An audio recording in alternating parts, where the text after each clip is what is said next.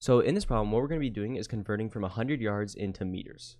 So the way we're going to do this is first by doing conversion factors. So you need to know some units to units. So you need to know that 1 yard is equal to 3 feet. So 1 yard is equal to 3 feet. And then you also need to know that 1 meter is equal to 3.218 feet. So they give that to you in the problem. And so the way we're going to do this is just start by writing your initial unit. So in this case, it's 100 yards.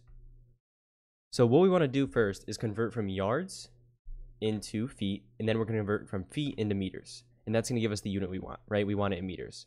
So first we're going to convert from yards into feet.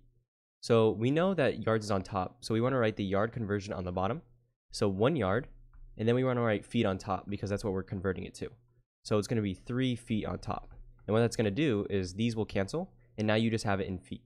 But we don't want it in feet. We want it in meters now. So now what we're going to do is convert from feet into meters. So we know that it's going to be 3 feet, and so feet's on top, so we want to write the conversion on the bottom. So it's going to be 3.218 feet, and then on top, that's equal to 1 meter. So that's going to do that, and then the feet will cancel, and now you have it in the correct units, which is meters. And so now that you have it like that, all you have to do is just multiply across. So you're just going to do 100 times 3, and then times 1 over 3.28, or just divide by 3.28.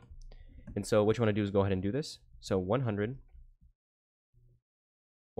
times 3 divided by 3.281. And so when you go ahead and do that, what you're going to get is equals 91.4355 and so on. And this is going to be meters. So you can round if you'd like, just 91.4 meters. But yeah, just make sure you round how your teacher wants you to. But this is going to be how long the field is essentially. So this is going to be your answer, and hopefully you found this useful.